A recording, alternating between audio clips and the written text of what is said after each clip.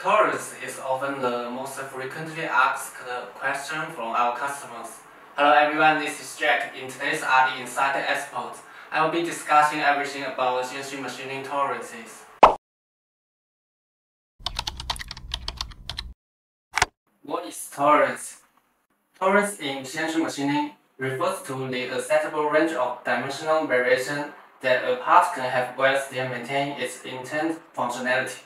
It's a critical aspect during both the design and the manufacturing phases. Specified machining tolerance tells CNC machining provider what degree of precision to use when producing a part. The smaller the tolerance in the manufacturing world, this is a tighter tolerances. The more precision required.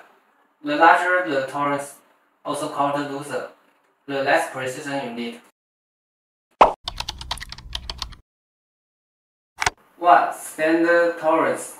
Standard tolerance is usually set by various international standards bodies, such as the International Organization for Standardization (ISO), the American Society of Mechanical Engineers (ASME), and the American National Standard Institute (ANSI). They come into play when customers don't give specific tolerance levels. At RapidDirect, we align with ISO 2768 medium for metal parts, and the ISO 2768 course for plastic parts. 2. Unilateral tolerances. Unilateral tolerances allow deviations in just one direction, positive or negative. For instance, a tolerance of 1.5 mm, a plus 0 or a minus 0.005 mm signifies that the dimension can vary from 1.495 mm to no higher than the original 1.5 mm. 3. Bilateral tolerance. A plus or minus 0.06 mm is a typical bilateral tolerance example. It can accommodate deviations in both positive and negative directions. These are commonly used for exterior dimensions.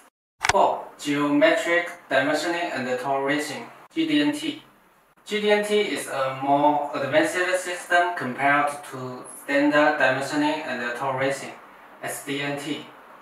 It not only specifies dimensions and tolerances, but also precisely defines the geometric characteristics of a part, including flatness, true position, and concentricity.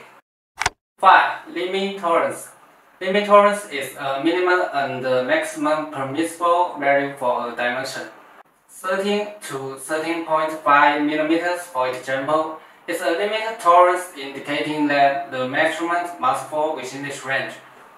When deciding on CNC machining tolerances, keep these key points in mind. First, focus on critical features. Apply tolerance only to essential features of a part, as not every aspect requires strict tolerancing. Second, avoid unnecessarily tighter tolerances. Tighter tolerances often cause increased scrap production. Special measurement tools, additional fixturing, and longer cycles, these all lead to increased machining costs. Third, CNC machine capability matters. Consider the CNC machine's capability that will be used for machining your part. Consult with your suppliers to align expectations. Fourth, material considerations. Different materials have distinct features that affect achievable tolerances. Softer materials and rough textures can pose challenges to maintain tighter tolerances.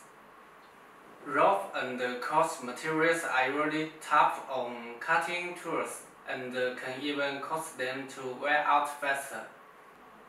We have covered a comprehensive range of CNC machining tolerances. At RapidDirect, we offer expert technical support for your CNC machining projects.